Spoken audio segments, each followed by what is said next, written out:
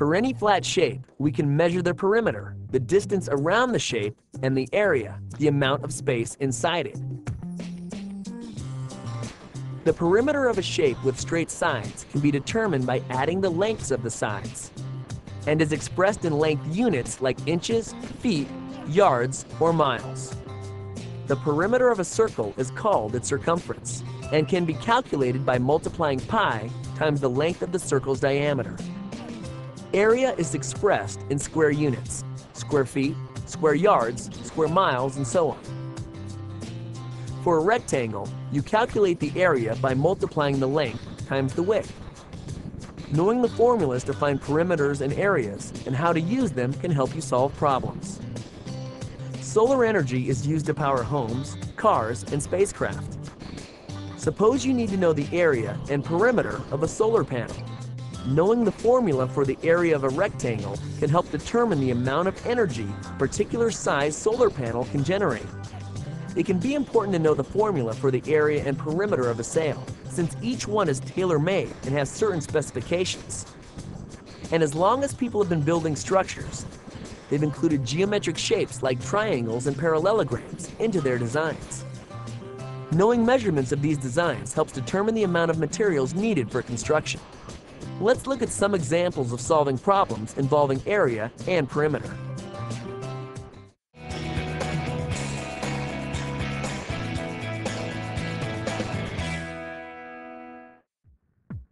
The perimeter of a two-dimensional object is the distance around it.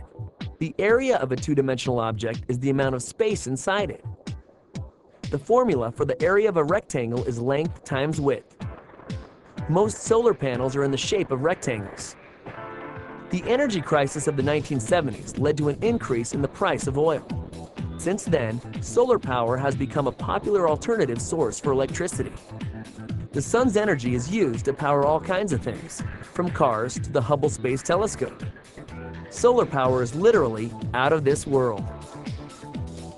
The amount of energy each panel can provide depends on its area. The amount of material needed to frame the panels would depend on their perimeter. Let's try it. Let's assume that 1 square meter of solar paneling generates 10 watts. That's an area equal to 50 meters times 2 meters. The length of material you'd need around the outside of a frame for that amount of paneling depends on how the panels are arranged.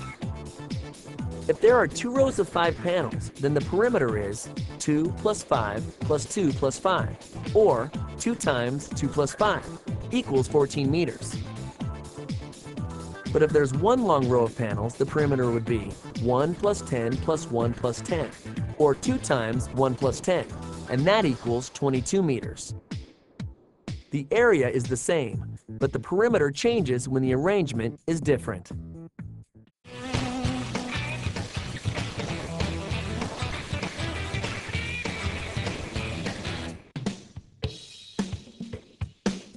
Architects routinely incorporate triangles into their designs, usually to add strength and rigidity to a structure. The triangles are often combined into rectangles, squares, or other parallelograms as separate design elements. Calculating the area of a shape, like a building's facade, or its perimeter, like around a window, helps solve the problem of how much material is needed for proper construction. A rectangle's area can be calculated by multiplying its length times its width, which can be seen as multiplying the lengths of its base and its height. A non-rectangular parallelogram also has an area of the length of its base times its height. A triangle has an area of half the length of its base times its height. See how a triangle can be made into a parallelogram by adding another triangle of exactly the same size and shape? The triangle has half the area of a parallelogram. That's why the formula is 1/2 the length of the base times the height. Architects aren't the only tradesmen to use area and perimeter. These measurements have been important to sailmakers for centuries. Sailboats use triangular-shaped sails to capture the wind and propel the vessel.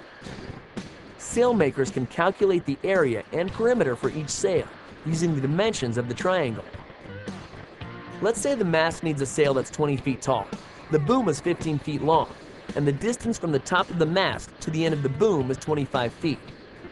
Most sails are reinforced around their edges with various materials. Determining the perimeter of the sail helps you solve the problem of how much will be needed. For the perimeter, we add the measurements of the three sides, 20 feet plus 15 feet plus 25 feet, which equals 60 feet. The perimeter of the sail is 60 feet. But how much material do you need for the actual sail? You need to know the area of the sail for that. So multiply the base times the height, and then multiply that by 1/2. It's the same as half the area of a parallelogram. In this case, a rectangle with the same size height and base.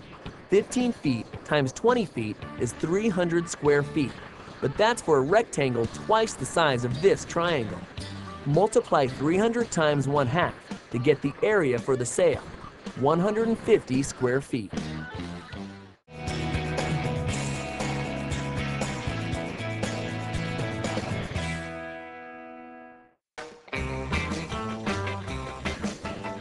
Can you think of something that has a circular shape? Some swimming pools are circular in design.